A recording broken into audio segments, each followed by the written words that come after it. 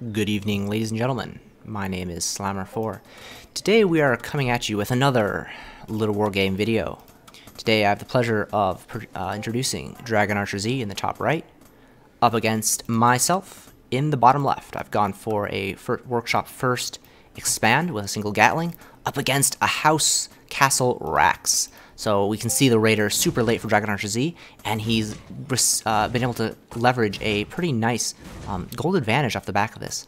I'm going to be trying to hunt down this damaged worker at the moment. Almost got surrounded there, but the cannon sneaks through. 2 more shots on this worker and he will die. 3 more, excuse me. And now the raider's going to shoo this Gatling gun out. I'm going to try to get as much damage as I can, but unfortunately the raider is going to be able to catch the cannon, sorry, very quickly in this game. So this is going to be a really good Rax versus Mech match for you guys to study. I think there's a lot of, oh, that's a terrible production error there. I think there's a lot of good notes to kind of watch for how DragonArcherZ plays this. And I think it's a good game to study for Rax versus Mech. First thing we're going to notice is the way that DragonArcherZ has played a very greedy economic game. And he is pretty safe to do that because he kind of knows that the Mech player doesn't really have a ton of units early in the game. I can put pressure with a couple Gatlings, but raiders are fairly efficient at dealing with Gatling cannons, and you can always pull to workers. So he's going to be able to leverage that advantage. A bit of a mistake on my part is I built a early catapult. This was supposed to be a Gatling, and you're going to see that this catapult is really a major liability in defending against raiders. It can't do damage to raiders, and in fact it's very likely to hit your own units. So that was a bit of a mistake and kind of an annoyance on my part. I'm similarly trying to match the greed that DragonArcherZ has gone for. You can see that Daz has a couple worker advantage, but my castle is also going to come up pretty much at the same time. Again, the fact that he has these raiders causes the Rax player to really have to play a little bit defensively. This is again where if this catapult was a Gatling gun, it would have been much easier to make this defense. Because three Gatlings basically just shoots these raiders away immediately, and I mean even 2 Gatlings is pretty fine. But DragonArcherZ is pretty fine with that. You notice he's still working off that single barracks, and he's actually going for a 4th castle. That's a 4th castle at 530, 540. That's a really fast 3rd castle. Meanwhile, his raiders are going to continue to do damage. As you can see, the 3 raiders just jump on the catapult. I think I missed it, but he had a single raider snipe a worker down here, which is why some of my cannons were out of position. And it's just delaying the Mech player's mining here, and putting the Rax player even further ahead economically. So in general, when you play a Rax versus Mech, the Rax player is going to have superior economy. I mean, this is particularly good for DragonArcherZ. He's been very safe to macro up to a really nice 4-base economy. You don't always get this large of a worker advantage, and it's definitely been good control by Daz to even pick off a couple workers here and there and delay this 3rd base. But in general, as the Rax player, you're going to have nice income advantages. I think some of the games that we saw previously, VizXFan against DragonArcherZ, and I think even VizXFan against myself, you've seen the Rax player has been able to secure some pretty solid economic advantages, and oh my goodness, already a 5th base. DragonArcherZ doesn't even care. He's got 1 Rax, he's already getting, well, he's got a 2nd Rax now, but he has almost no units, but he's very safe just to throw down towers and expand here. Because the threat of this backstab with the raiders kind of forces me to be a little bit defensive with my Gatlings. Oh, here comes a raider, getting a nice snipe on that damaged worker. I don't think he's going to get a 2nd kill here. He's out of flash, so he can't run from these chasing workers. But still, the fact that Daz is just able to safely secure this massive economy, and he's already going to had a severe upgrade advantage. The Mech player doesn't. I don't even have upgrades down at the moment. A lot of workshops coming down. We're going to have a nice Mech count here. And definitely, if we look at the supply, the raiders are really important here because they're able to scout and see at what stage the Mech player is at. definitely, I think these Gatlings could probably put some pressure on if I kind of knew what he was up to, but because of the way the matchup works, I have no knowledge of what is going on the other side of the map. I don't know he's being so greedy. He could have a large Rax force ready to kind of pounce, so it's very scary for the Mech player to really make any plays out on the map here. As a result, I'm just going to be playing a very safe game, which is going to allow the Rax player to have a lot of freedom and a lot of position on the map, and really just gain a massive economic advantage, which he's going to leverage into a really strong mid to late game. So both players are going to be pretty. We're going to be pretty confident to just sit back. We're going to have the first drop play coming out from me. I'm going to try to get whatever damage I can done. Another thing to really note during this game is the way that DragonArcherZ is defending from drops and the positioning he has of his towers. This tower covers the major drop areas for this base. It's going to be very tough for the catapults to get damage down. You can definitely drop here and shoot this way, but it's definitely tricky. This cannon covers this area, and the only dead space is this central area, and that's where you can kind of bring archers in and start to trap the catapult.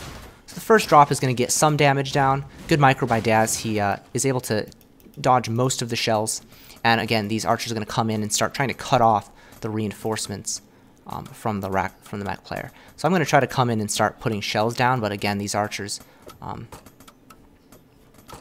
able to pick it up, and ooh, a bit of a miscontrol there allows a bunch of extra free shots going down. And at this point, I'm kind of trapped, so I have to try to get up here, and this tower placement just totally shuts down the drop. That's already a huge win for the Rax player.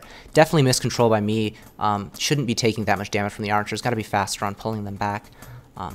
And just good positioning on the towers, zoning the drops, and causing absolutely no damage to be taken. Definitely luring the drop into this area allows the archers to kind of surround it. So I am going to try to utilize this large Mech force. I've kind of realized that to the extent of the greed that the Rax player has played, so I've decided that I need to kind of try to counter it and punish it in a way, so that the trying to kill off as much as I can using my cannons. The cannon's going to do a lot of execution, as you can see here, and a lot of archers are going to go down. But in general, this is a trade that DragonArcherZ is pretty happy to take.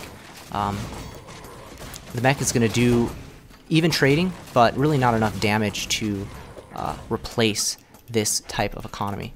And a second drop would be really strong to have, but unfortunately I don't get it out until a lot later in this match. There you go, it's heading out. Ideally, you'd want that drop hitting around now, if not sooner.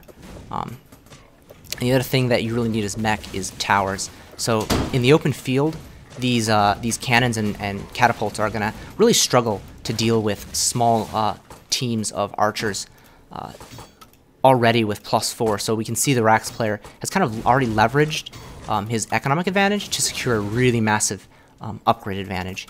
And the amount of gold that we see from our Rax player is just going to be pretty insane. A couple clean artillery hits are going to kill 3 or 4 workers here. So that's a nice damage from this drop, but really that's one of the least saturated bases, so unfortunately it's not going to be really enough. Definitely, I think my biggest mistake in this game, well, one of my biggest mistakes is not having workers. This is a pretty committed, almost all-in attack, and really I think a couple workers would be really strong. I like the way that DragonArcherZ is utilizing his drops here, enabling his Rax units to close the distance and get really strong initial damage out. And this play is going to be slapped back. I'm going to have to pull back with my units. Unfortunately, these cannons get a little bit misrallied. And the drop is going to get cleaned up. Almost got one more rock here would have done extreme damage. But unfortunately, I wasn't controlling it well. I think if I'd gotten a shot off there, I would have gotten 3 or 4 more kills. So I'm just going to kind of continue to slow it down, macro out a large Mech force, and start taking control with towers wherever I can. Meanwhile, DragonArcherZ is at a really nice economy. He's probably like at 130, but he's getting just an excellent. He's already got his +5 attack, so his soldiers and archers are at full strength.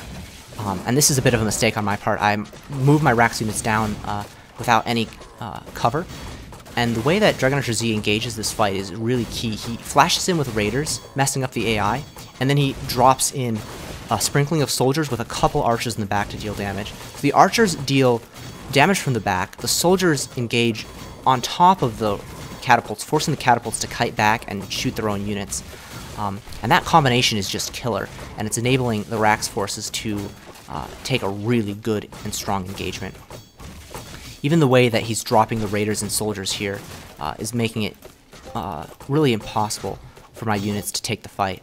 And at that point, I'm just forced to GG out. This 4th base is going to die, and the amount of units and control that DragonArcherZ has is just too strong to deal with. So this is a really textbook game for Rax versus Mech.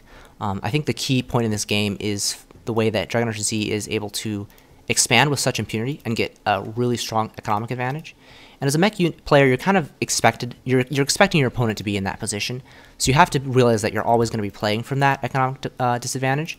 Certainly you can see with the amount of money I've collected that my macro was a little bit poor here. I needed to have a lot more towers to really stop this attack, and I needed to not have my units isolated out here in this position because they're just going to get jumped on by the archers of DragonArcherZ. As the Mech player, you have to play a lot slower, and you really need to macro it a lot slower. So that's a pretty large mistake that I made in this game.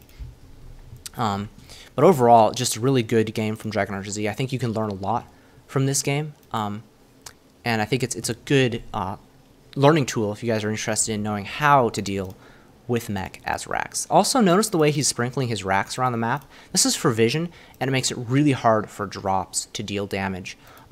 As the Mech player, my recommendation for you guys is to play a little more conservative with your drops. Don't always go for the mineral lines. You can actually drop your artillery out here and start shooting at barracks, especially once you start getting upgrades out.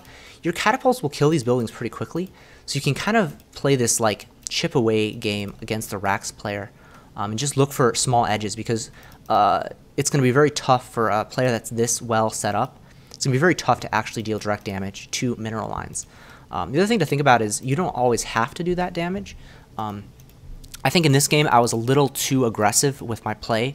I kind of was going for this wonky 3-base timing push, which I didn't really play well enough because I think you have to build towers and have workers for repair. But I was kind of half committed to that, and then once I lost that attack, I needed to really play more turtley, and I kind of was just too aggressive with my positioning, which led to the downfall of this game. But in any event, I hope you guys enjoyed that video. If you did, smash that like, subscribe button.